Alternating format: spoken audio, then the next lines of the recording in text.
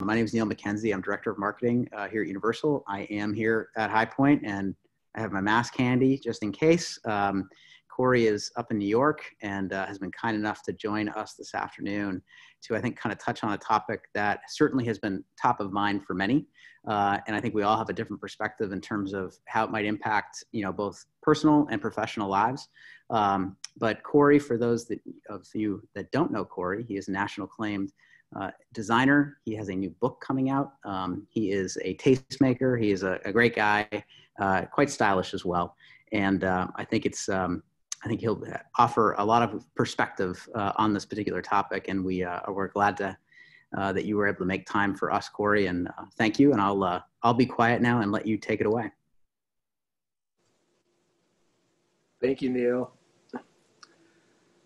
So good to see all of you virtually. An honor to be here. Let's begin our discussion. 4 letters. 4 letters. The combination of which creates by far one of the most controversial, divisive, and uncomfortable words in our vocabulary. And yet, when utilized properly, this 4-letter word can actually galvanize people towards a common goal of unity. What is this 4-letter word? R-A-C-E, race. Yes, race as a word or topic certainly engenders in people great emotion. And for better or worse, it is consciously and subconsciously on our minds. Now, some people believe that race isn't really a problem here in the United States. That's a problem of the distant past. They claim that perhaps they don't see color because they genuinely believe that all people are created equal. Others think that the topic of race and racism is a topic that is quite overblown or perhaps exaggerated. And many believe that the issue is systemic and has kept our country from moving forward towards peaceful relations. And then, of course, finally, you do have a large number of individuals who do believe that they are superior to other people simply because of their skin color and their culture. Now, 2020 has certainly been a year of mental and emotional whiplash, has it not? This year saw the confluence of 2 historic moments with global impacts. The COVID-19 pandemic certainly sent all of us reeling, shut down our entire planet all at once overnight. And then at the same time, this past spring, a multicultural, multigenerational alliance formed, protesting racial injustice. While racial inequality has long been a major topic of conversation for hundreds of years, it seems as if this particular issue has really crystallized in the last several months. So considering how controversial, how uncomfortable really the topic of race is, many interior designers, architects, and industry professionals are wondering, how can I better understand the sensitivities of race in our workplace? How can I avoid saying the wrong thing when I'm engaged in a sensitive discussion on race? Is there really a difference between Black Lives Matter and All Lives Matter? And finally, what are some practical ways to get involved and show my support for diversity in our industry? Well, if you're taking notes or perhaps writing down things through your iPad or your phone, I have 5 takeaways in this discussion for our benefit. 5 points, and I'll read them off first now, and then we're going to go back and investigate each one individually. The 5 takeaways are as follows. Number 1, we must do our homework. Number 2, we must listen more and respond less. Number 3, remember that people are not monolithic. Number 4, seeing color is not always racist. And finally, number 5, beware of social media viruses. So let's talk about those individual points again. Let's start with doing our homework. What does it mean to do our homework if we're going to build this diverse industry for the interior design creative world? Well, the first step in really creating a more diverse environment in our industry involves understanding what race is and take it for what it really is. In fact, the Webster's Dictionary describes and defines racism this way, and I quote, as prejudice, discrimination, or antagonism directed against a person or people on the basis of their membership of a particular racial or ethnic group, typically one that is a minority or marginalized. So that's the definition of racism. That's what bigotry and racism is, basically painting a large group of people with one brush. Generally, people have prejudices against other individuals or groups of people because of ignorance. They may not be very well versed in other cultures or the plights of their neighbors and their coworkers. The best way to overcome that ignorance is by simply getting to know people who look different from us, seeking out their association, and then working towards inclusion.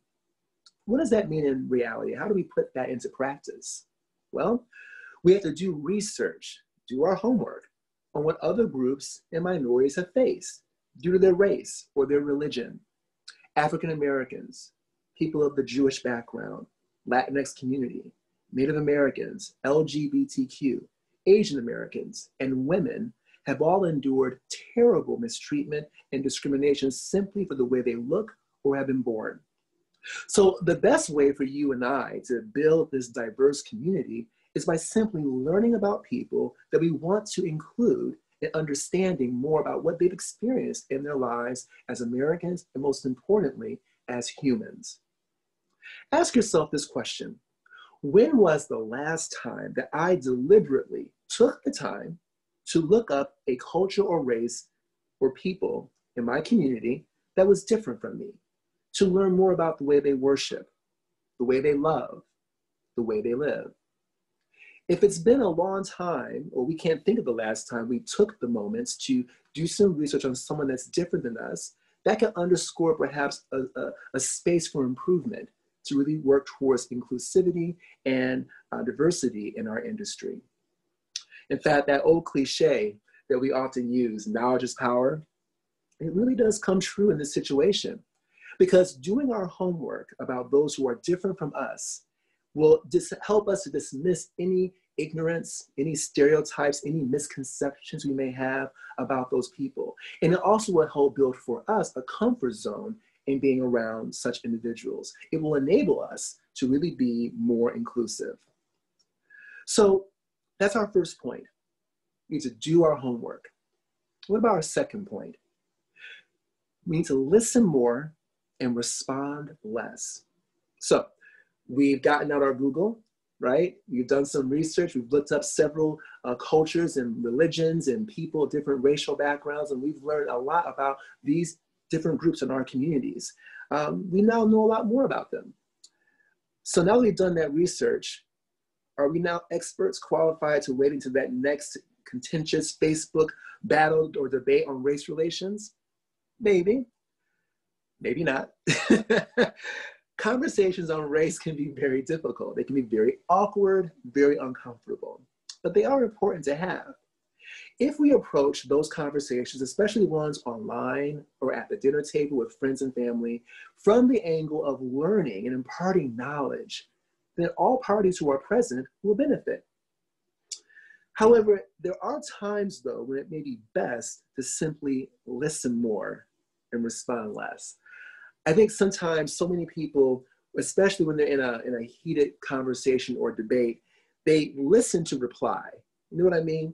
Like someone's talking at them and they're listening, but they're not really hearing the words. They're listening, but they're thinking from the angle of, okay, what am I going to respond with next to combat or defeat this person in this debate? But if we're listening to learn and to really hear what's being said, that will enable us to absorb the words and take them to heart. And it also enables us to ask tactful questions and then listen carefully to the responses. And that will help us to learn and to become more informed and grow in our understanding of the differences between us, and also, most importantly, the similarities between us. I'll give you an example. Let's talk about Black Lives Matter versus All Lives Matter. I have a dear friend of mine who is Jewish, And when the George Floyd murder took place earlier this year and all the protests took place and people were of all different colors and backgrounds were heralding Black Lives Matter, he took me aside and he asked the question, why Black Lives Matter? Why not call it All Lives Matter?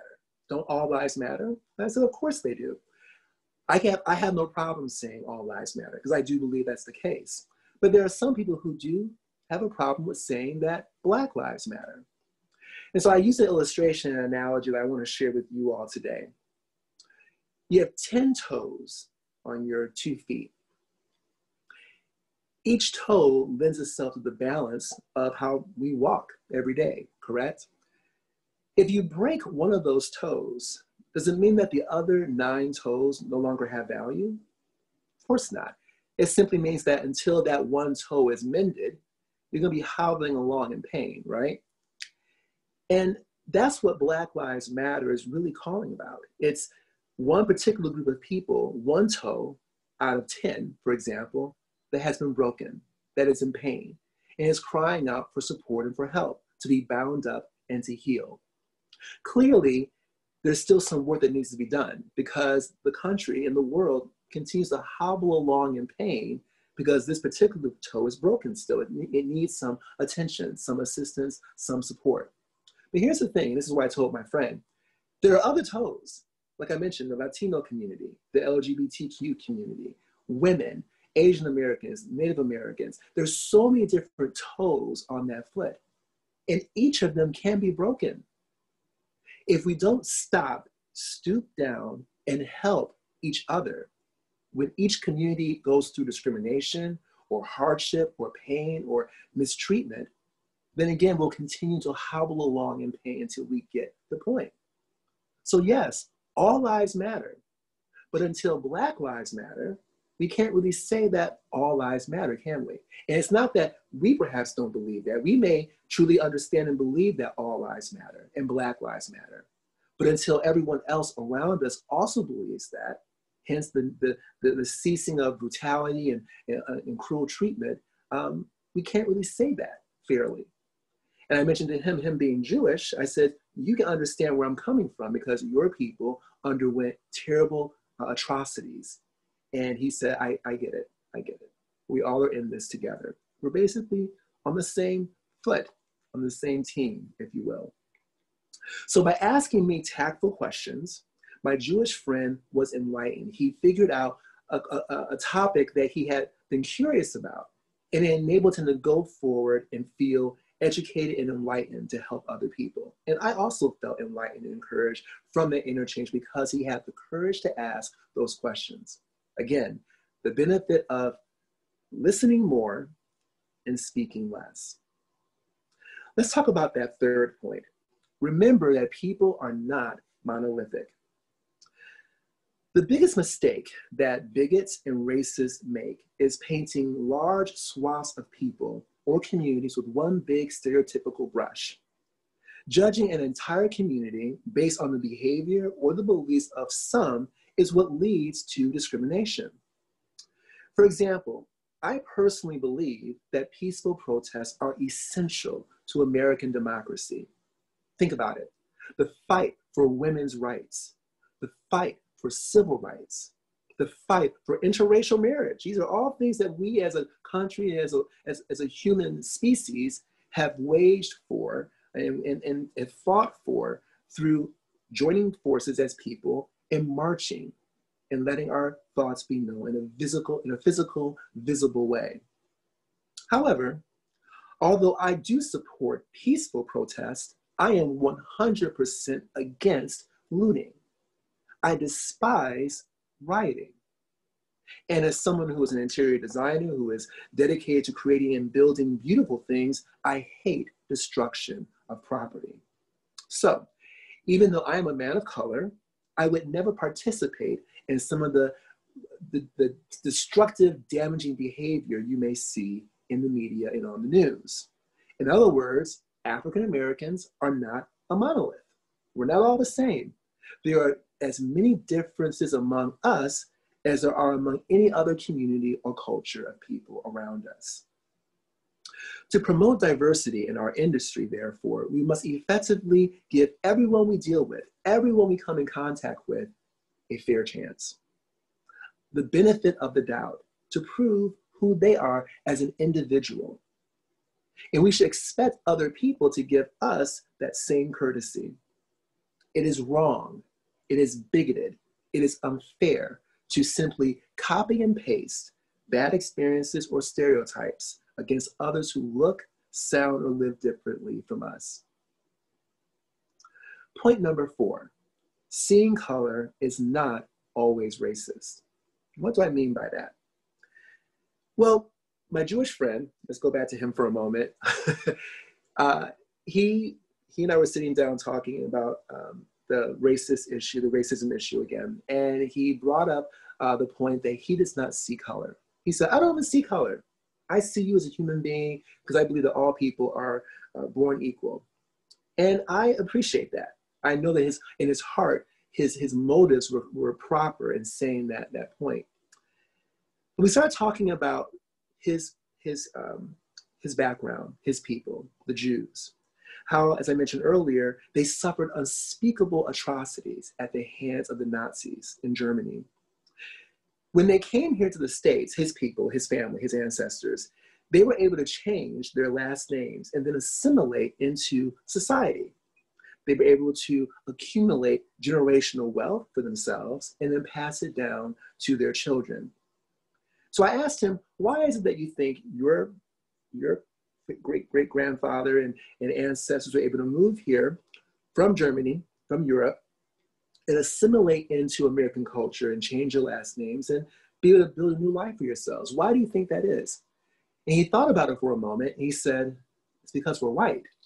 And I said, yeah. Even though you are Jewish, because of your skin complexion, you were able to change your last name and assimilate into this culture.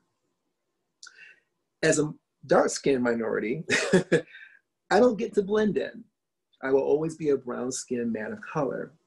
So I told him, when you say, I don't see color, in a way, even though it's not intentional, what you're really saying is you don't see the struggle that I have to face because of a genetic color of my skin that I simply cannot change.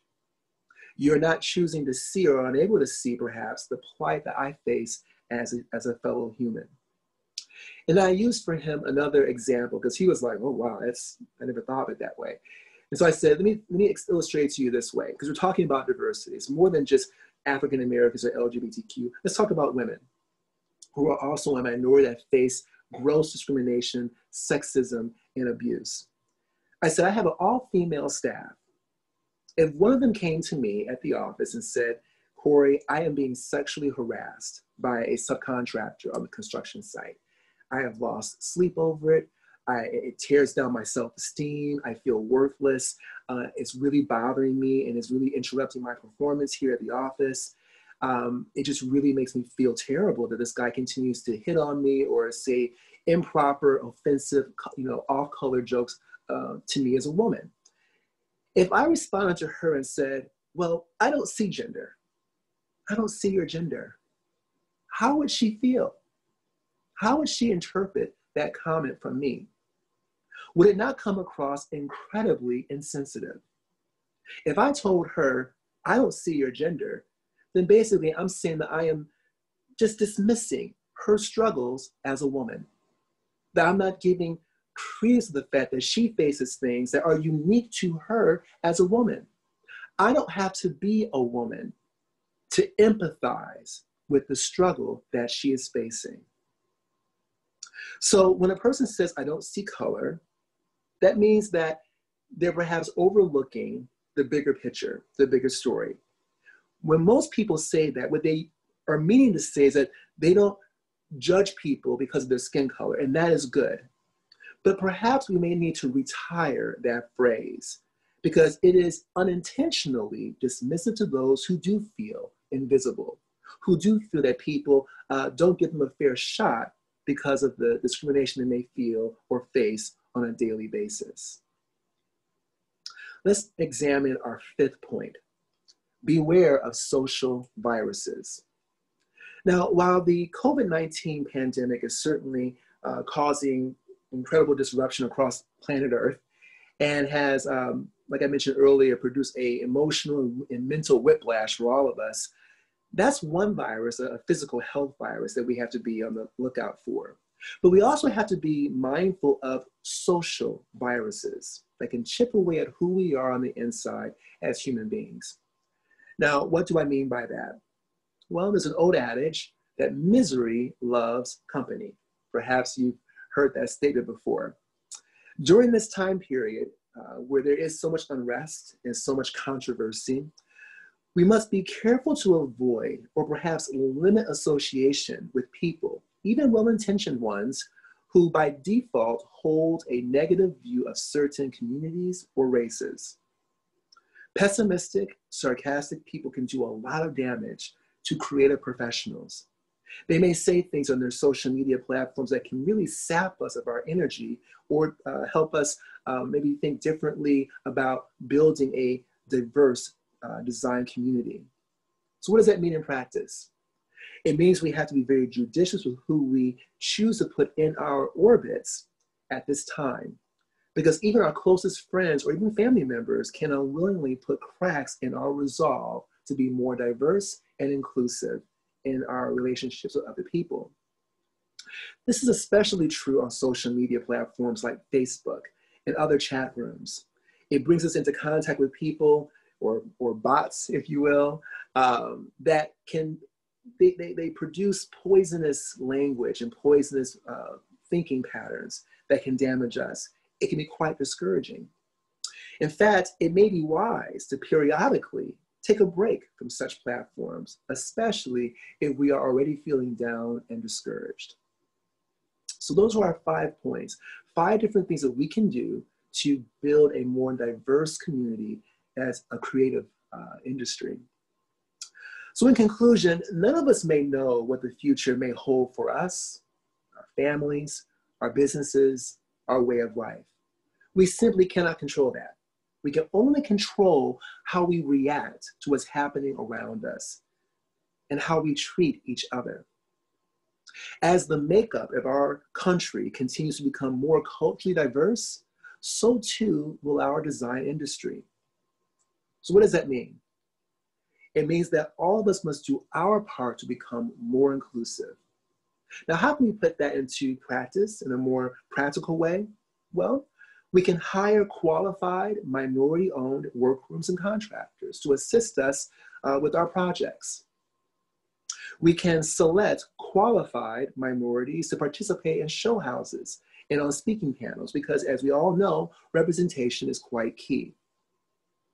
We can be cognizant of featuring designers of color in print magazines and on our blogs. And most importantly of all, we should continue to listen and learn as much as we can about those that are different from us or that we may not know. This racism topic is exhausting. It's a lot. And I feel like all of us have had our minds and hearts full and overwhelmed by this particular topic this year. And I like to look at it as like running a relay race, right? You start at the start point and you start running. And we've come a long way. We have certainly come a long way as a species when it comes to race relations. But we have a long way to go. And it's exhausting to keep running that race. But it is so worth it. It is so vital. It's so important. By staying engaged, all of us can collectively change. We can transform the stigma that surrounds that 4-letter word, R-A-C-E, race. One day we can transform that word to mean something simpler and inspirational. How about something like this? Race is something you run and win. Doesn't that sound better? Absolutely. Thank you all so much for tuning in. And special thanks to Neil and Universal Furniture for hosting this event and having me on. Please stay in touch with me on Instagram at Corey Damen Jenkins, and enjoy your High Point Market. Stay safe and stay healthy. Neil, back to you.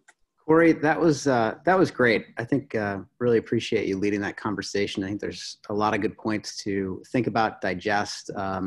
Again, I think it's just one of those things as we all look to continue to educate ourselves, continue the conversation, continue listening, as opposed to just reacting. I think all of those things are so useful. And I think so just simple things that you kind of take a breath and think about, but I think it is. And I know I have a daughter, she's 9 years old, and there's obviously a lot going on in the world right now, and it's an interesting time, but I think this was, I think you did a great job just talking through that. So we really appreciate you leading this conversation. If there's any questions, you can chat it to us. I haven't seen any pop through.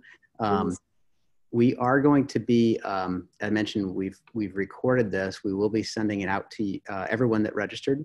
And then we're also going to replay this during our virtual market, November 16th and 17th. So we'll be sending out some more information on that. But if there are any questions, feel free to chat away now.